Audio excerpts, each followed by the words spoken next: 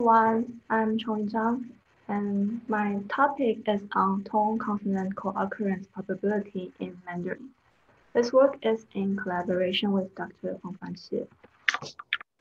Mandarin Chinese is a tonal language, and it has been long noted that some consonantal onsets rarely co-occur with certain lexical tones in Mandarin Chinese.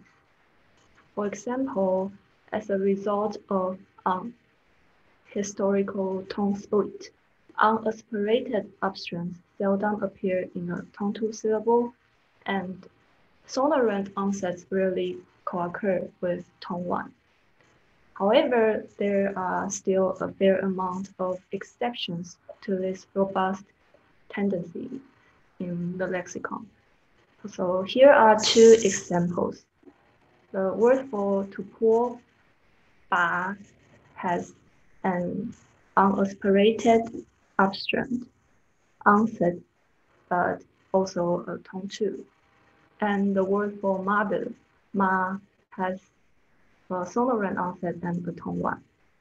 So these co-occurrence restrictions are not all or nothing in nature. Okay. The first aim of this study thus is to explore to what extent do native speakers possess the knowledge of tone-consonant association. And if they do, does this knowledge, which involves both segmental and suprasegmental entities, influence wordlikeness in experimental settings?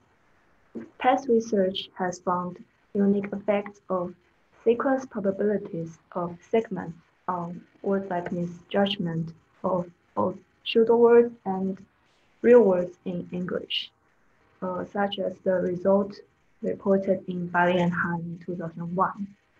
By the same token, we wonder if tone-consonant association in Mandarin also influence speakers' judgment in a similar fashion.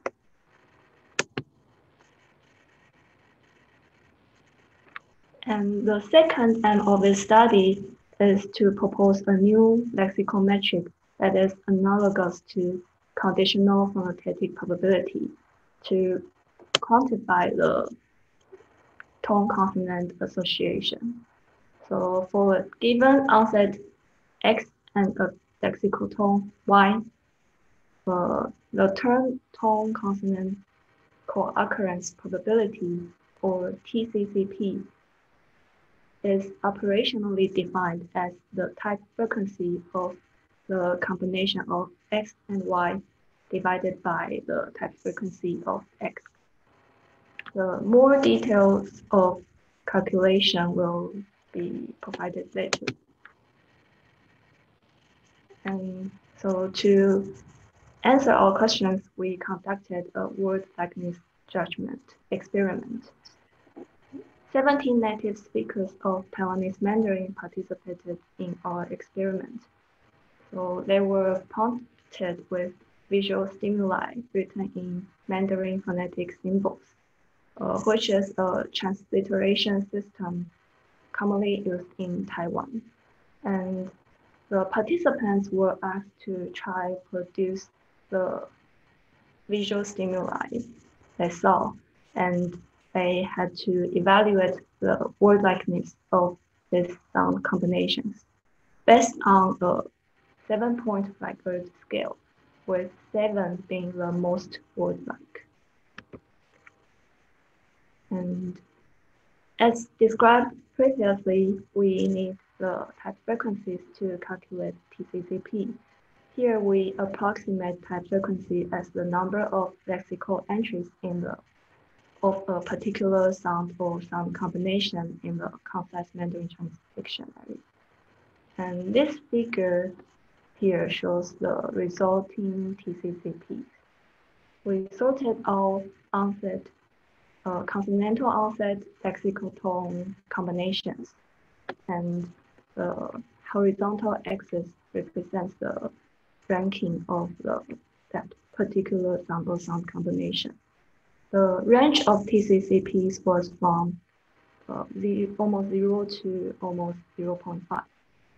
And the lowest 14 and the highest 15 sound combinations were considered as having low and high TCCP respectively.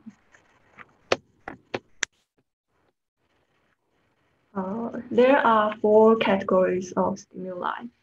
Pseudowords with high TCCP, pseudowords with low TCCP, real words with high TCCP, and real words with low TCCP. We selected 21 stimuli for each category. We also considered the influence for confounds of neighborhood density. So we approximate this variable as the number of monosyllables that have a Leibniz time at a distance of 1 from the stimulus. And we entered this as a covariate in our subsequent statistical analysis. This figure illustrates the rating results of our experiment. The purplish color represents less wordlike or lower scores, and the greenish color represents the higher scores or more wordlike. So first, let's look at the 2 bars on the right-hand side that represent the data for real words. So real words with a low TCCP received considerably more low scores than those with a high TCCP. As for pseudowords on the left-hand side, the distinction between high and low TCCPs was not very obvious.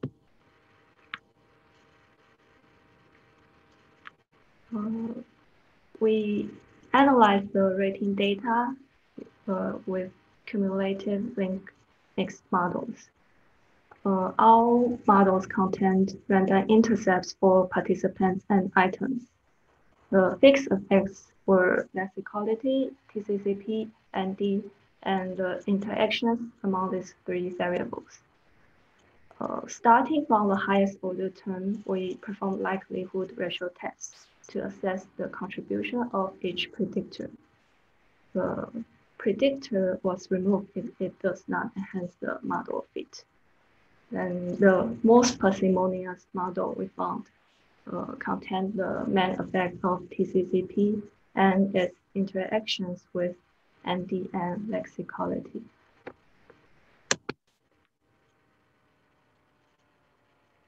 So we further built separate models for pseudowords and real words using the single term division method. And the best model for real words contained only the TCCP effect. The best model for pseudowords contained only the ND effect. And I will move on to the discussion. So TCCP helped explain the wordlikeness judgment results to a larger extent in the statistical models. Thus, it can be considered a useful method for describing the relationship between consonants and tones. We found a significant effect of TCCP on wordlikeness.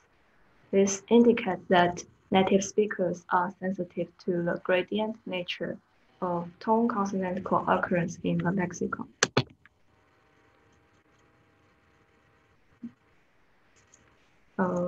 Interestingly, TCCP interacts with lexicality and ND.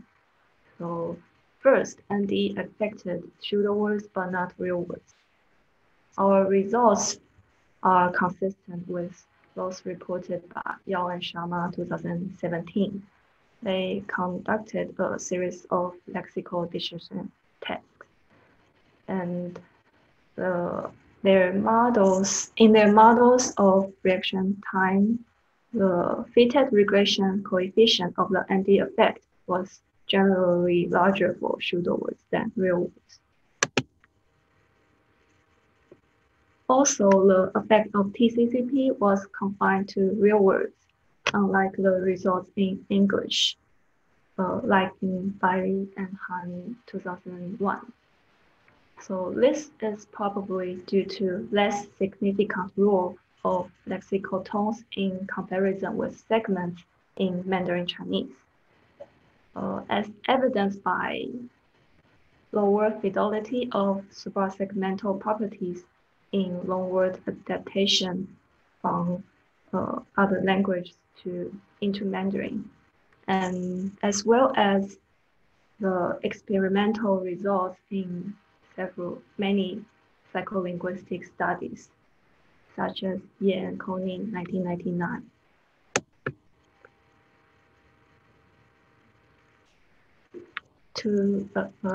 To summarize, in the study, we proposed a new metric formulated as TCCP, or tone-consonant co-occurrence probability, to quantify the affinity of tone-consonant association. We found that native speakers of Mandarin Chinese do possess the knowledge of tone-consonant association according to the results of our rating experiments. However, we also found that the effect of TCCP is not carried over to pseudowords.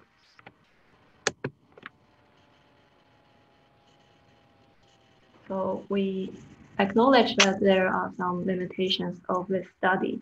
The present results look promising, but we only use a relatively small set of phoneme combinations. So we are planning to include more test items and recruit more participants.